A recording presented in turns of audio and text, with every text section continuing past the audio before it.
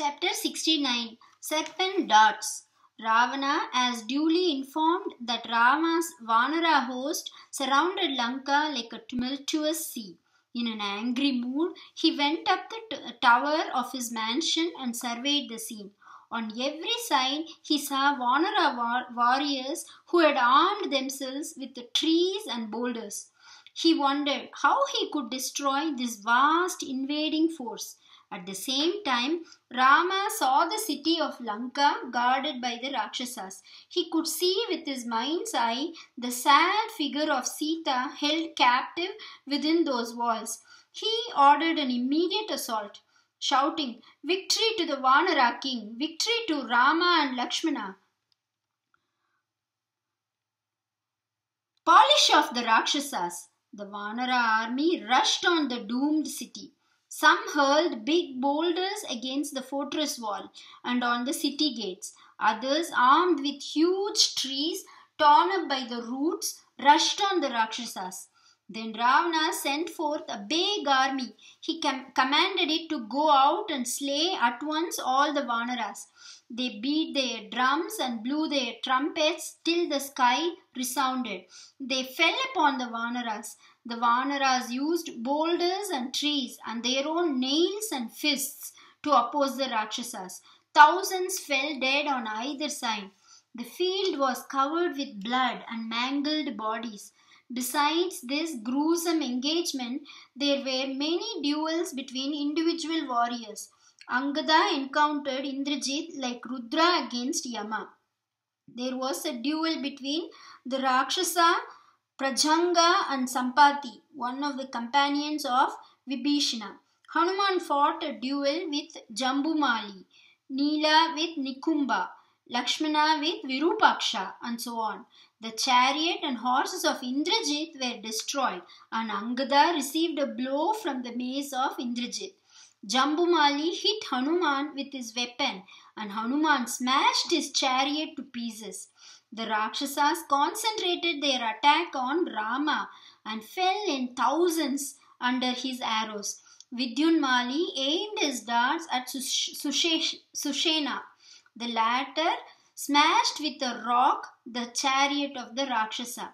Vidyunmali jumped out with his mace and attacked Sushena, who crushed him to death with a rock. In this way, many warriors fought and many died. The battle raged throughout the day, and at night the Rakshasas would not stop fighting. The battle became fierce. Blood flowed in streams. There was terrible slaughter on both sides. Angada attacked Indrajit, slew his horses and charioteer, and smashed the chariot. The Vanaras admired the skill and strength of their prince and raised shouts of joy. All the warriors in the army praised the Vanara prince's prowess. Indrajit lost his temper along with his chariot and resorted to sorcery. Making himself invisible, he aimed many darts at Rama and Lakshmana, who were greatly harassed at this attack from a foe whose whereabouts no one could discover and who seemed to shower deadly missiles from all sides. Then Indrajit shot serpent darts at Rama and Lakshmana. Bound by them, they could not move and lay helpless on the battlefield. They looked at one another, wondering what to do.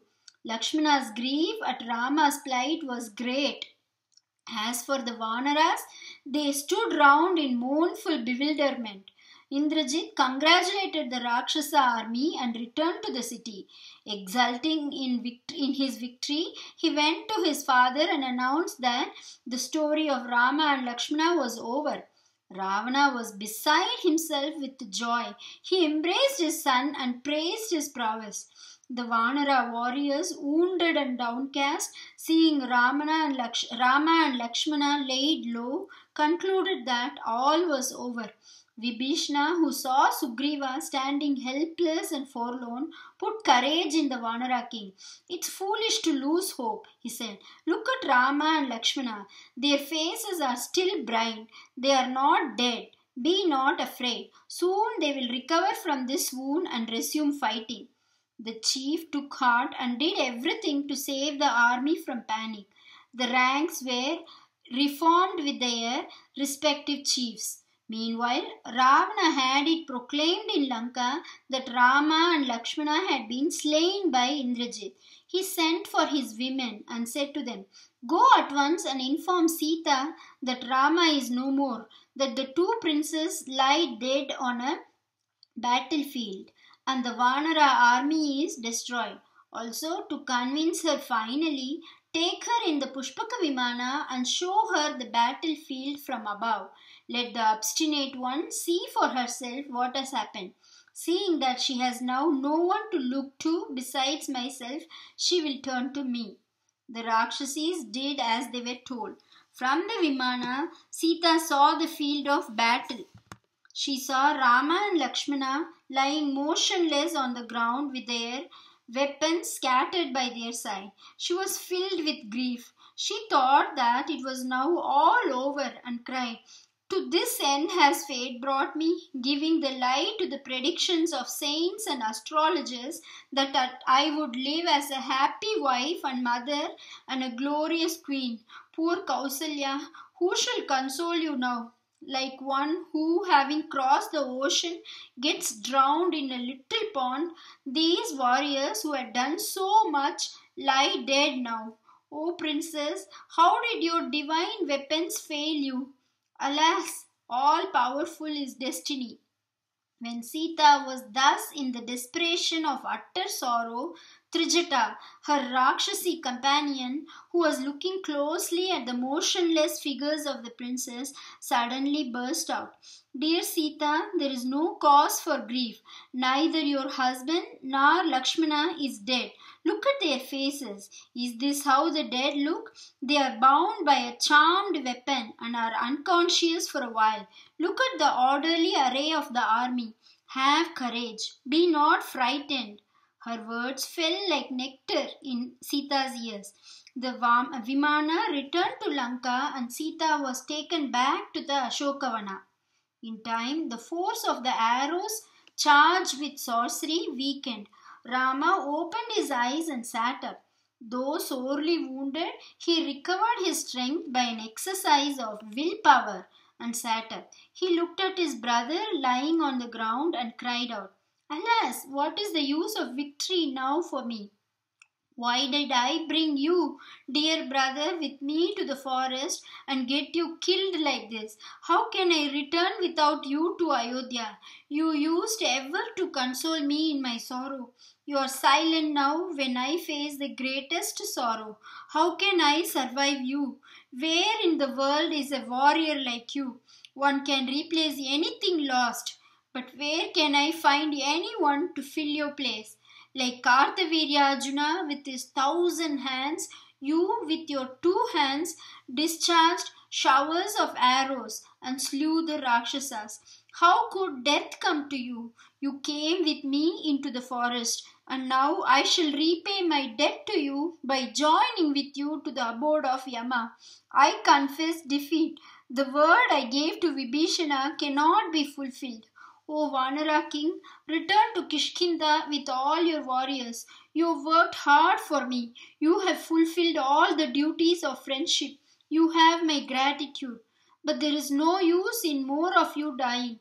Go back to your city. Let me perish here." Thus did Rama lament in helpless grief. Then Vibhishana arrived there, mace in hand. Seeing his huge dark form, the Vanaras imagined it was Indrajit again and started to fly. In another part of the battlefield, Sugriva and Angada were discussing. "Why are the Vanaras thus beginning to scatter in fear? What has happened?"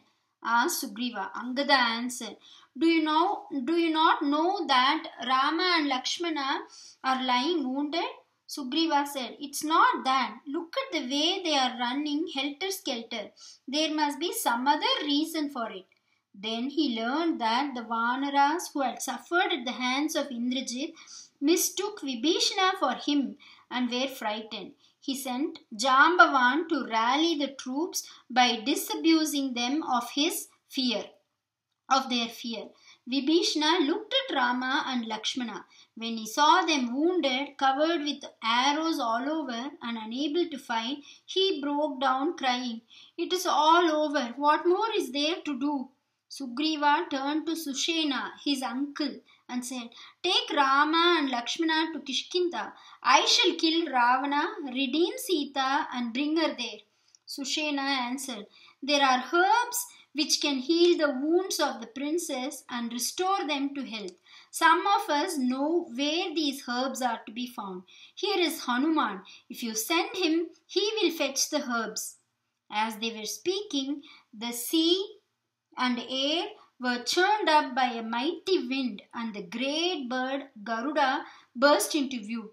When Garuda arrived, the serpent dots that covered Rama and Lakshmana disappeared instantaneously. They were all venomous serpents which had become arrows through the magic of Indrajit and had bound the princes' bodies. When their inveterate and dreaded enemy Garuda appeared, they took flight. Then Garuda gently stroked the bodies of Rama and Lakshmana and restored to them their full strength. The wounds were all healed and they rose up, stronger and more radiant than before. And Rama asked, "Who are you, my benefactor?" He did not know that he was Vishnu, and Garuda was his own bird on which he always rode. Garuda answered, "I am your good friend and old companion. Glory is yours. Let me go now. When the battle is ended, we shall know each other better."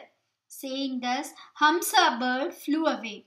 Seeing Rama and Lakshmana fully recovered and ready for battle, the Vanaras were enthusiastic once again and resumed attacking Ravana's fortress.